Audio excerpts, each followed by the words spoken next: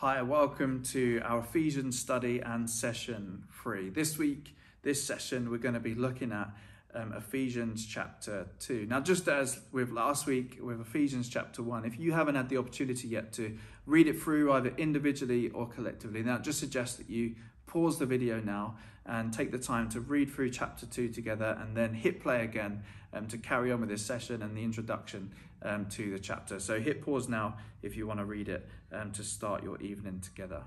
Now, to state the obvious, chapter 2 continues on from chapter 1, but not just numerically, but also in theme.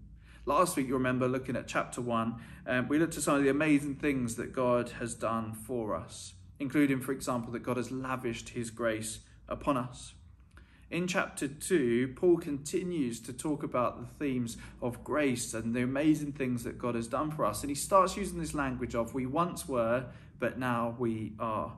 In fact, he uses this several times throughout this chapter. He says, we once were dead in transgressions, but now because of God's great love, we are alive. We were once far from God, but now we've been brought near. We were once foreigners, but now we are fellow citizens. The goodness of God is made abundantly clear to us by Paul. And I want to encourage you, take note, just as we did last week with chapter 1, in chapter 2, verse 1 to 10, take note of all of the things that Paul says God has done for us. Included in this section is verse 6. Let's read that together just now. It says, and God raised us up with Christ and seated us with him in the heavenly realms in Christ Jesus. God raised us up with Christ and seated us with him in the heavenly realms in Christ Jesus. You may remember at the end of chapter 1, Paul prays a prayer for the Ephesians and in turn for us, asking God that they would be able to know the same power, the power of God, the same power that did several things, that resurrected Christ, that seated Jesus at the right hand of God, that placed Jesus over all authorities in heaven and earth, and that made him sovereign over all things. Here in verse 6, Paul places our identity firmly in this work of Christ. He says that we also have been raised up with him. You may have seen a baptism service here at TCC or elsewhere. One of the things that baptism symbolizes is this going under the water, dying to our old self, dying with Christ, and then coming out of the water to embrace our new life and to be resurrected with Christ. Another way to describe this would be to say that we as Christians are resurrection people. You may remember that in our Lent 22 series, What Good News, we looked and unpacked what the gospel is. And one of the key components to the gospel was the resurrection of Jesus. It's so important that in 1 Corinthians 15, Paul says that without the resurrection of Christ, our faith is futile. We once were dead, but now because of Jesus' resurrection, we are now alive. Eugene Peterson puts it this way, that we were once sin dead, but now we are resurrection alive. And Eugene Peterson, in his book, Practicing Resurrection, which is based on the letter to the Ephesians, encourages us to think about what it looks like to be a resurrection people. He says the following: it's understandable that we carry cemetery habits and assumptions into this resurrection life. We have, after all, been living with them a long time, if you could call it living. And so we require a patient, long-suffering reorientation in the resurrection conditions that prevail in this country, living into the full stature of Christ, our resurrection pioneer and companion. That actually, as resurrection people, it can be easy to go back to our old way of living, but we are called to live differently, to embrace this new life. Now, I don't want to get too somber on you for a moment, but just picture for a moment that you were to die right now. That you died, and then in a matter of minutes or maybe in an hour or so, you suddenly come back to life.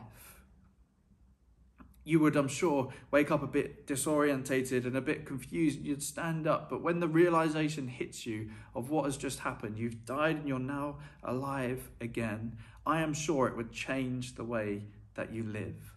That you would have a new appreciation for life, that you perhaps wouldn't take some of the things that you took for granted again, that you would live differently in light of the resurrection that you've received. This is the challenge for us as resurrection people. How will we live differently in light of the life that we have received? Because the reality of it is it is a gift. It is something we have received. It's not something we can achieve for ourselves. I've never known a dead person who's been able to raise themselves from the dead. We hear stories and we read them in scripture of people like Lazarus who are raised from the dead, but it wasn't something that Lazarus did that achieved that. It was a gift of God. It was the grace of God. And so actually key for us in understanding how we are to live in this resurrection life is understanding it is an act of grace, a gift of God. This is what Paul talks about in chapter 2. He talks about the grace of God. Grace, the sacrificial and generous love of Jesus, which makes possible for us our relationship with God, but then also our participation in the resurrection work of God in this world. See, part of the grace that actually God gives us is not just to receive new life, but also to invite us to be bearers of this life through the good works that he calls us to do in this world. Because the reality for us is that there is still work to do. Even in our daily and ordinary lives, we will face the regular struggles and the earthly realities of life. But the context in which we experience these and the context in which we work has now changed. We are now resurrection people, and so the context in which we live and breathe and work is grace. Our context is now grace. This is what Paul talks about in verse 10 when he tells us that there are good works for us to do. It says, "For we are God's handiwork, created in Christ Jesus to do good works, which God prepared in advance for us to do." This passage tells us that we have good works to do, but it starts with Paul saying we are God's handiwork. The context in which we work is understanding that God has worked in us first and continues to do so. That we are God's work and we are called to do God's work. We are God's work and we're called to do God's work. There's a danger perhaps that we separate these two, that we focus on just one or the other. That we're excited about being God's work and we keep asking God to do more in us and we have our hands out ready to receive, but we're never willing to put our hands out and to work. But there's a danger on the flip side that we perhaps never put our hands out to receive and to see what God is doing and to spend time in relationship with him. And we focus instead on the serving, on the giving of our time and in the doing for God, but not spending time with God. But actually the two are inseparable, being with God and working for God. For we are God's handiwork, that is good works prepared in advance for us to do. And so in fact, for us to mature and grow as Christians, we need to understand that cannot take place apart from works. We cannot mature and grow in the Christian life apart from works. And in fact, this idea of growth and maturity is something that Paul picks up on later on in Ephesians. If you've read the whole book in preparation for these sessions, you might have noticed that theme in Paul's letters, that the goal for us is maturity and growth. And we cannot achieve that without the works. But we can't do the works until we understand the context in which we do them. Understand that grace is the context, that what God has given us, the gift of life, that we are God's handiwork, is the context from which we then work. Then into the second part of Ephesians, from verse 11 onwards, we're told more about where we once were and where we now are as a result of all that God has done through Jesus. You may remember that in chapter 1, we are told the purpose of God is to unite all things under Jesus Christ, to bring all things together under Jesus. And here we are told that God begins to do that and began to do that through the church, by bringing Jew and Gentile together. Now, perhaps we don't suffer from that Jew and Gentile divide today. We may appreciate that as many of us, I'm sure, are Gentiles, that we don't have the Jewish heritage, that we have been grafted in, that we've been included in this amazing work of God. But we can still appreciate that this reconciliatory work of God is taking place in the church and in our church. That if we were to look at the people around us on a Sunday, or perhaps even in your life group today, we could recognize that there is nothing else that would bring us together. Maybe some of you are looking around right now and thinking, yeah, amen.